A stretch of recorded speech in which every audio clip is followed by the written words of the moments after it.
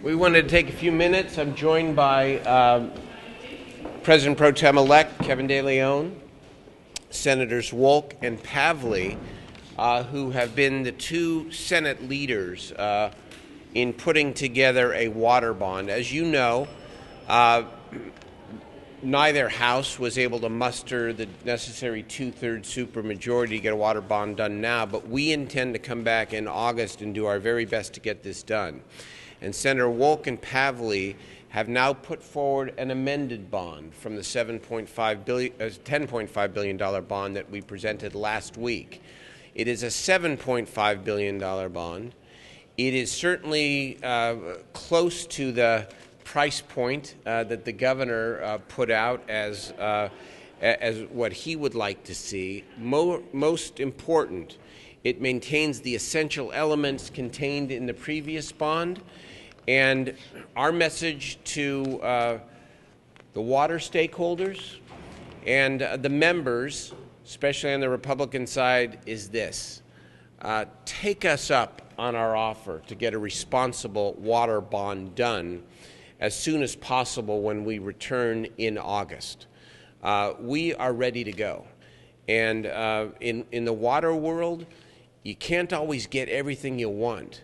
But there's a whole lot in this bond that California needs. And we look forward to talking to anybody from the other side of the aisle or the stakeholders over the summer recess to finalize this and get this done when we come back. Senators, other senators. Thank you. As primary author of 848, I just wanted to say that the basic principles that we started out with continue. And that is, we want to focus on the regional projects, the critical water projects that are needed in the state, throughout the state. And we want to make certain that each community that has a drinking water, water quality problem, or other things that they want taken care of will have the state's assistance in doing that. And that, after all, is what a bond is about. We also maintain what you've heard to be tunnel neutrality. That is, this is a bond that harms no part of the state, but in fact does a great deal of good throughout the state. It is now it will be in print tomorrow. It is across the desk, and I would invite the public, as we have from the very beginning, to take a look at this, and we'd like to get this done. It's important to the state. Yes, I just wanted to thank Senator Wolk for his leadership, and of course Senator Steinberg and Senator de León. Senator Wolk is absolutely right. It took the bond. We responded to the governor by dropping the cost of the bond by $3 billion. Essentially, to put it in simple terms, the same categories are contained in the bond. It took proportional cut to reduce the measure per the governor's suggestion, and I think it's a very sellable bond to the community. It's not just about what we think in the legislature, but what does the public think? And when I go home, and I'm from Los Angeles and Ventura County, people want to see an investment in groundwater cleanup. That's what's in this bond, about $900 million. They want to see investment in stormwater capture and reuse. They really support regional solutions, increasing water supply and water quality. This bond is good for the whole state. We desperately need it in a drought situation. It includes monies that can roll out the door sooner than later. I think it's a very attractive bond, and I know all regions of the state will benefit from it. I think it passes on the ballot, and look forward to working with the governor and members of the Republican Party in getting this passed. We have till about August. Well, we have till the first week of August when we return to get this done, because that'll give us enough time to take the old bond off the ballot and its description out of the voter pamphlet. There is some flexibility in dates, but the sooner the better. I just want to recognize, and I want to thank Senators Lois, Wolk, and Fran Pavley for their outstanding job, for the hard work that both of you and your staffs have invested in actually hammering on what we believe is an acceptable bond measure for the state of California, for the voters. want to give a special recognition, a much-deserved recognition for our pro tem, Darrell Steinberg, for being the glue and bringing everyone together. Now, the reality is water bonds are very difficult and they're very complex. But this water bond, as crafted today, is a reflection of all the interests in the state of California, whether you're a coastal resident, whether you're in urban, rural, suburban, central, Southern California, or Northern California.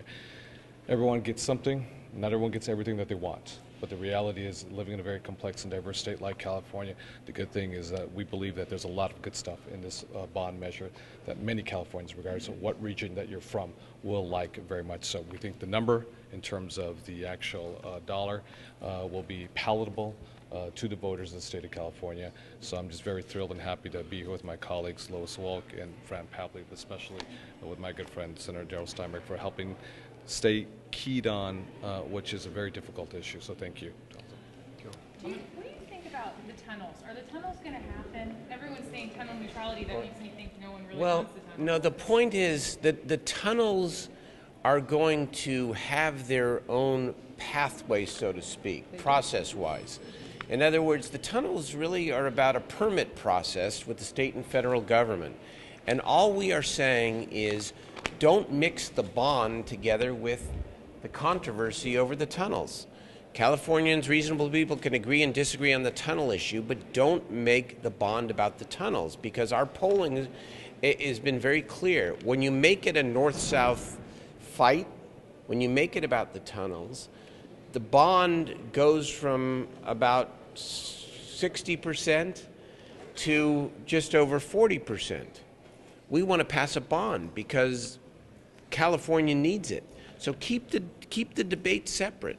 Well, you There's talked no about reason to have the fight about the tunnels in this bond and at this time. The tunnel project is not, or whatever it is, the BDCP, whatever it turns out to be, is not yet approved. And it won't be probably for another year. However, what this bond is about is short-term and medium-term water needs that currently exist now. So why don't we just figure out what we all agree on that harms no part of the state but helps everyone, and get that done? You talk about approval, you talk about permitting. That there are people saying, well, if this bond gives money to projects that are needed for part of that approval process, the restoration, then it's not really tunnel neutral, it's pro-tunnel. That's correct. That's exactly the problem. There are a lot of stakeholders here that want it all. Well, we all want it all. I'd like everything in that chamber to be done my way all the time. Just doesn't usually work out that way. It requires compromise, and the compromise is an investment in storage, surface storage, which a lot of environmental groups and Democrats aren't thrilled about, but we give that in exchange for tunnel neutrality, and then, oh, by the way, we spend billions of dollars on a whole host of things that everybody agrees on and that we need. Look, a lot of stakeholders are betting that they can pass the existing $11.1 billion bond from 2009.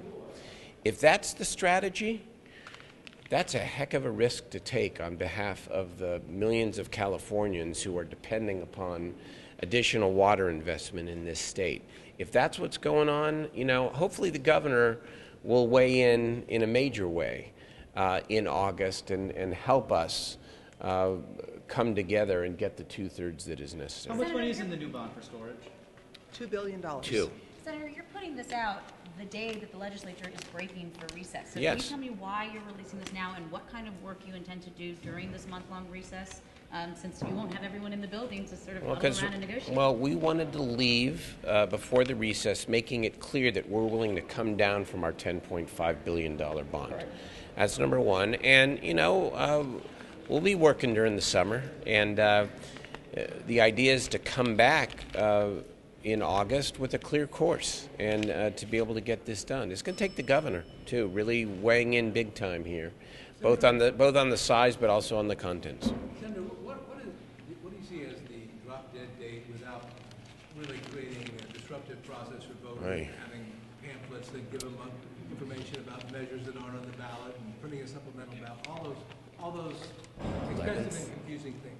Do you want to go? Okay. See you, Katie. Thank you. There are two dates. One date is when the ballot description in the voter pamphlet can be moved. That's in relatively early August, I believe the 11th. The 11th. To actually take the measure off the ballot, it's later in August.